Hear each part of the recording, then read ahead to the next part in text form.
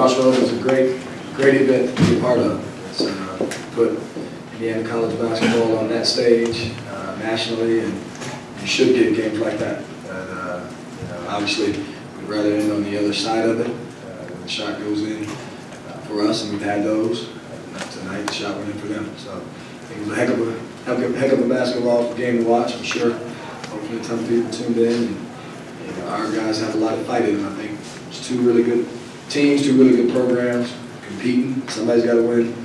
Somebody's got to lose. Unfortunately, tonight we're on the other side.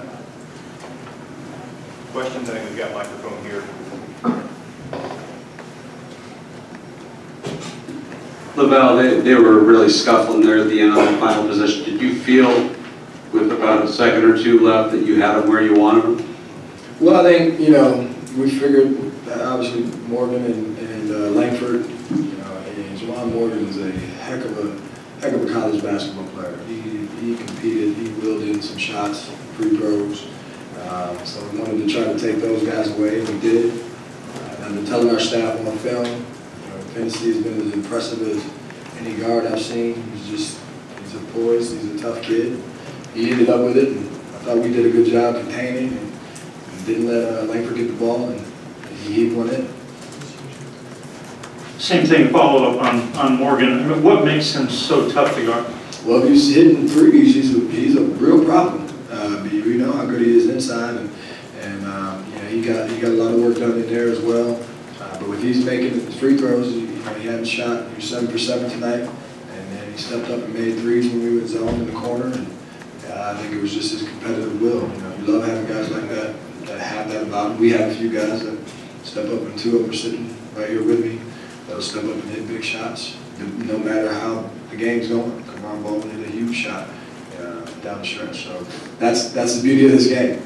Guys do that, and that's why people talk about him as a good player in the class that he's in. Yeah, LaVall, had you thought of using Jordan Tucker any more in the second half, or did you end up using him really about as much as maybe you thought, depending on how the game evolved? It was dependent on the game. I thought Tucker did a good job, just kind of letting it come to him when he got in early, not trying to do too much, and he was really locked in on the defensive end. And we struggled to stop him. They shot 52%, so he hasn't had the reps that these guys had defensively. So that played a big part of the decision in the second half.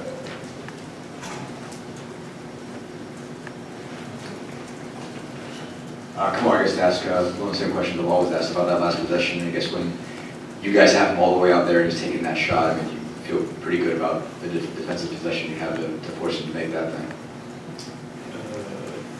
You're asking? I guess you guys feel like the defensive possession was what you wanted basically on that last shot. I mean, Yeah, I would say so. You probably wanted him to miss. What coach said, but I think we did a good job. Not letting the two main guys get it, but he just not going to talk to him. Yeah, Sean, maybe not fair to ask just in a few minutes after the game, but the feel like Bulldogs even made progress in this game. I mean, you played, 39 minutes and 59 seconds, tie game, number 25 team. Yeah, I think we played pretty well as a team. We stayed locked in. In the huddles, we were as connected as I think we've been all season. Guys were talking on the court, so I thought overall we played a really good game, and it came down to a final possession, and the kid made a tough shot.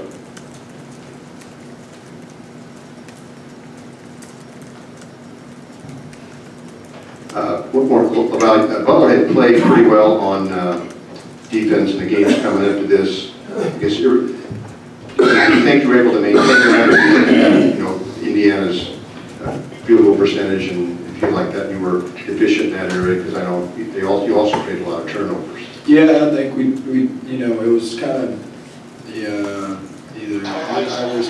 either turned them over or they scored. And so obviously. Morgan's a low down there, so you got to make some decisions whether you're going to double team or not. I thought the zone affected him some, and if he misses a couple of those threes that he made, maybe there's a different outcome to it. And so we've got to tighten some things up, no question about it. But the competitive will that our guys showed, I thought, was at a high level. I'll take one or two more if there are some. Seeing none. All right, thanks, everybody. Thank you.